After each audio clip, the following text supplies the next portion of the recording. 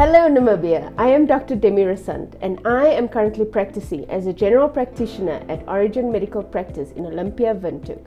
I also hold a diploma in anesthesia, where I spend most of my free time in theatre. Hepatitis is a global cause for concern because it has quite devastating sequelae and it can cause, or it has the potential to cause, an outbreak and epidemic spread. With a much recent outbreak of hepatitis E in Namibia, it is an important topic to discuss so that the community at large can know when to seek medical help.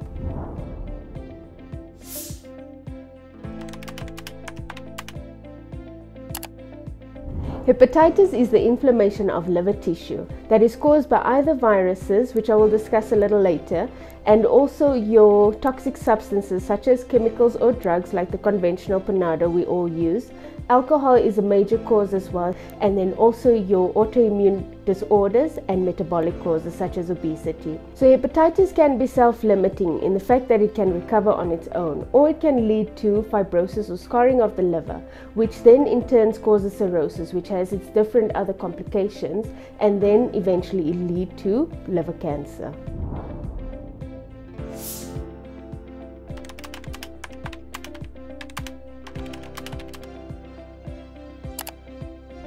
For the sake of this talk, we will discuss mainly the viral causes of hepatitis. You get 5 types, which is hepatitis A, B, C, D, and E, and they were named in order of their discovery. So in general, they have a similar presentation in the way they present as your signs and symptoms, but they differ in how they are transmitted, the progression of the disease, such as chronicity, and then the genetic makeup of hepatitis. It is important to note that to make a definitive diagnosis, we need to do certain blood samples, and that's the only way you can find out what hepatitis you have. We can't go just based on your signs and your symptoms. But the key signs and symptoms to look out for include that of fatigue, malaise, diarrhea, loss of appetite, yellowing of the skin and or eyes, and then also your pale stools and dark colored urine. But it's important to note that you do not require all of these symptoms to have the disease. You can also be asymptomatic, which means that you don't show any symptoms at all. Treatment for viral hepatitis is mainly that of supportive treatment, where we manage your signs and symptoms.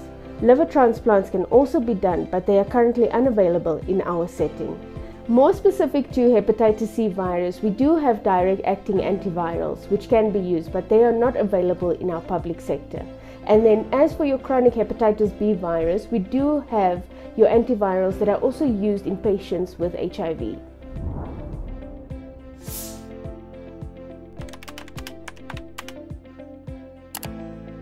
So looking at hepatitis A, it can be a mild but also a very severe disease, but it doesn't have the opportunity to progress to a chronic form of the disease.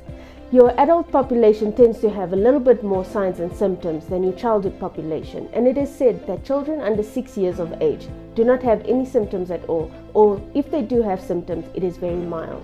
Hepatitis A and E are transmitted through the fecal-oral route, which means they are closely linked to unsafe food and water consumption, inadequate sanitation, poor personal hygiene, and hepatitis A can also be spread through certain sexual practices.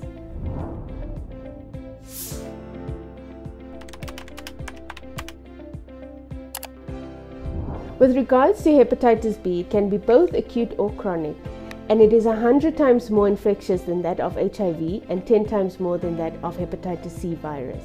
It is transmitted through either vertical or horizontal, vertical meaning mother-to-child transmission, and horizontal through contaminated blood through infected needles, tattooing, or piercings.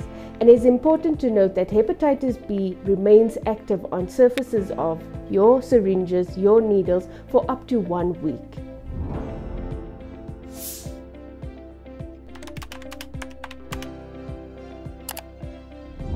For hepatitis C, the transmission modes is the same as that of hepatitis B virus.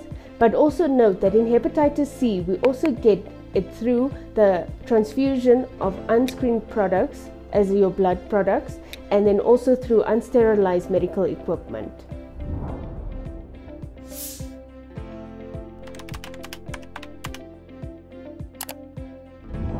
With regards to hepatitis D virus, it requires the presence of hepatitis B virus to be present in order to replicate.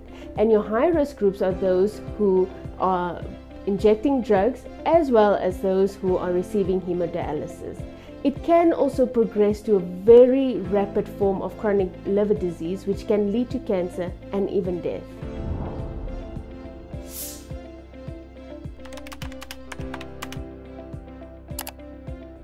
Last but not least, hepatitis E. This is also transmitted through the fecal-oral route, the same as for your hepatitis A virus, and so it is closely linked to that of drinking contaminated water. We had an outbreak in Namibia in 2018, which affected almost 10,000 people in Namibia, and of those that were affected, 66 people demised, and of those that demised, 40% were pregnant mothers. So we can see that our vulnerable group for hepatitis E contraction is indeed your pregnant mothers.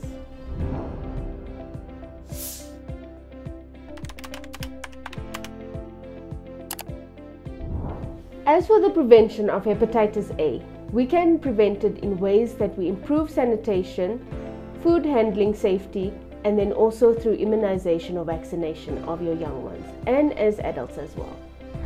For the prevention of hepatitis B, we then look at, is it present in mother to child?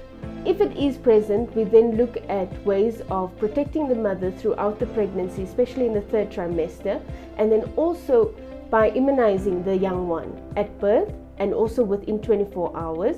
And then we also follow the scheduled immunization schedule where we get the vaccination at birth, 6 weeks, 10 weeks, and 14 weeks.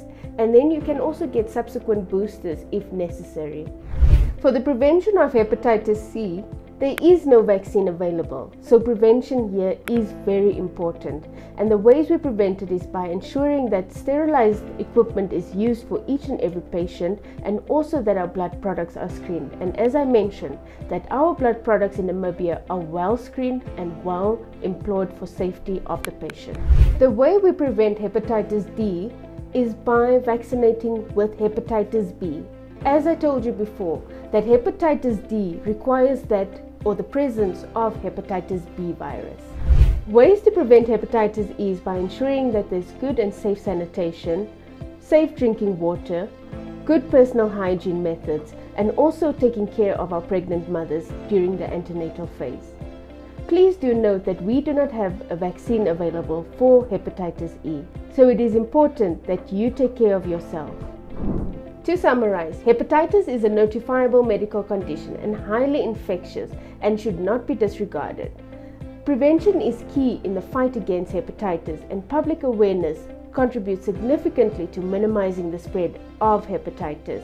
Please visit your nearest doctor or health facility to learn more. Thank you for watching. I am Dr. Resandt, dedicated to a healthier you.